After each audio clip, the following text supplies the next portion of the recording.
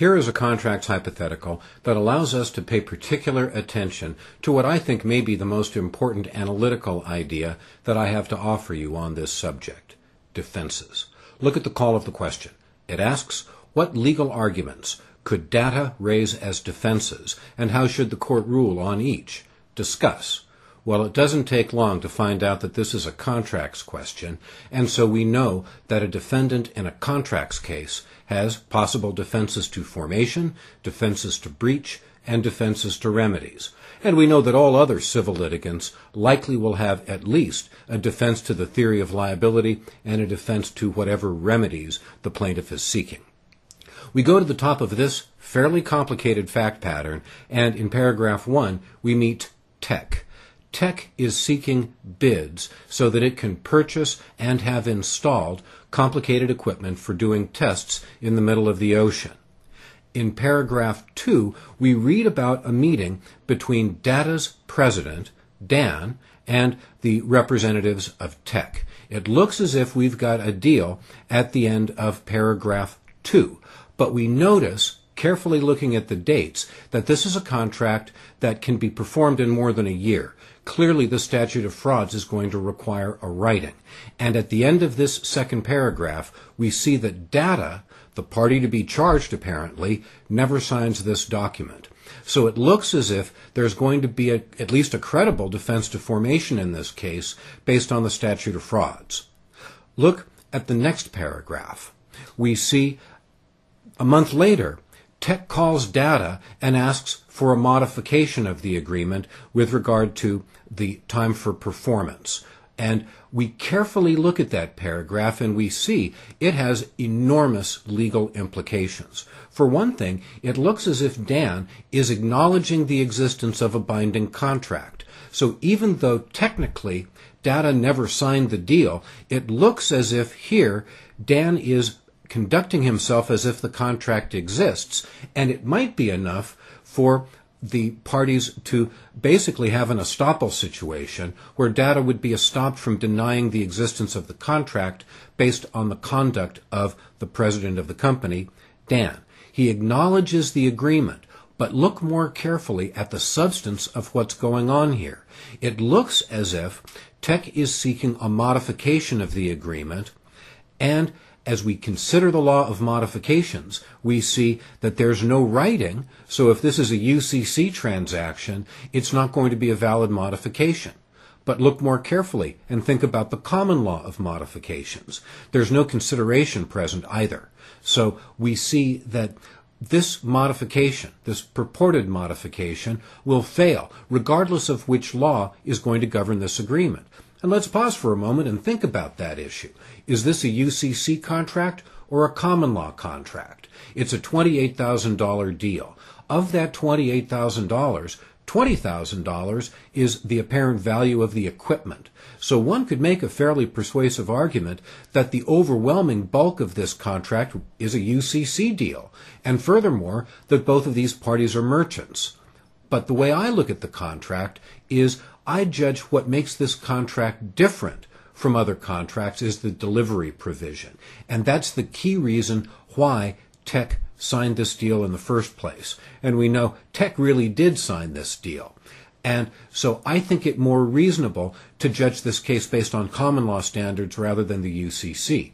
But under either body of law, this purported modification is going to fail. And the best written answers to questions like this would acknowledge the ambiguities and clearly explain what the appropriate result is. The bottom line is this modification fails, and it fails under the UCC or under the common law. And thus, this issue gives us a chance to explain that distinction.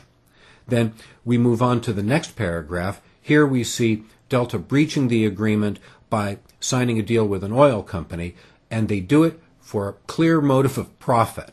Now, if this was a UCC deal with fungible goods, it might be possible that they could defend their breach based on the economic value of the breach and being prepared to pay damages. However, they don't really do that. It just looks like a straight example of voluntary disablement, and the phone call from Dan to Tech looks to me as if it is an anticipatory repudiation. The guy is basically saying, we're not performing, the deal's off. And so clearly we've got a breach at that point. Finally, in the last paragraph, we see that Tech seeks to cover but is unable to find another company that can install this equipment. Then they sue for specific performance. So we know what the setup of this case is. We've got a plaintiff suing a defendant to specifically enforce a contract. So structurally, we know what the basic framework of this case is. Formation, defenses to formation. Performance and breach, defenses to breach. Remedies, defenses to remedies. And since we've got a plaintiff seeking equitable relief, we can think up our quick checklist of equitable defenses to equitable remedies. So the question is asking us about defenses. Now, one could write a good answer to this question following the straight contracts format, but it would be difficult to complete on time. If you write your answer focusing on the defenses, discussing defenses to formation, here defenses to the modification, defenses to breach, and then defenses to specific performance, you could still cover all of the contracts issues well while focusing your attention directly on the call of the question, which in this instance is asking about defenses that would be raised in a specific performance case. So turn the page and take a look at the outline of issues that I've presented. You'll see that what I am doing is directly responsive to the call of the question. I discussed defenses to formation, defenses to the modification, defenses to breach, and defenses to specific performance. With regard to defenses to formation, it's apparent that there's a valid contract here, but Data can argue that the statute of frauds requires a writing, and furthermore, it can argue that it never did sign a confirming letter, and since a writing is required, and since the party to be charged, Data, has never signed the agreement, there's no contract and therefore nothing to enforce. I think that to an extent that is not an unpersuasive argument, but a more careful examination of the facts and of the relationship between these parties indicates that Dan, the president of Data, conducted himself as if there was a binding contract. And I think that conduct is good enough to stop this defendant from denying the existence of a valid contract. Next, we turn to the modification. And the reason we turn to it next is because chronologically it's the next issue that comes up. And here we're able to establish first that the party is seeking to modify the agreement, but then, despite the fact that Dan, on behalf of Data, agrees, despite that fact, the modification lacked consideration, so if it's a common law contract, the modification fails. Furthermore, the modification was never reduced to a writing. Had it been, that would have been good enough to satisfy the UCC. So, although the question itself, in a broader sense, does present a kind of an interesting question about whether or not the UCC or the common law applies to this case, with regard to the modification, we can be sure that it fails under either standard. That requires us to know the law of modification, both under the common law and under the UCC. Now, pause for a moment. Wouldn't you agree that studying a fact pattern like this and thinking your way through it is a much more effective way to learn that distinction than merely studying an outline? So, moving on, it's apparent that there's a binding contract and that the modification did not succeed. So next we turn to the defendant's defense to breach. Here, you really have to scratch your head to think of any defense to breach. The only one that I can come up with is that the lawsuit is premature and that the plaintiff should have waited until performance was due and then filed an action. This allows us to discuss the law of anticipatory repudiation. What are the rights of the non-breaching party when there's been a repudiation by the breaching party? Well, the non-breaching party can sue now, as apparently is the case here, can wait until performance is due and sue later, or can seek further assurances. Here, Tech sought alternate performance, couldn't find it, and filed an action. So the defendant's defense to breach fails. So we've got a valid contract, and it's been breached by the defendant. So now we turn to remedies. And here, the defendant has strong remedies to specific performance. Strong enough that I think a very persuasive answer can be written on either side, either ultimately coming out for the plaintiff or for the defendant. Now, although I think of myself as being sort of naturally inclined to a pro-defense bias, in this instance, I grant the plaintiff's prayer for specific performance, and I find that Data's defenses aren't very persuasive.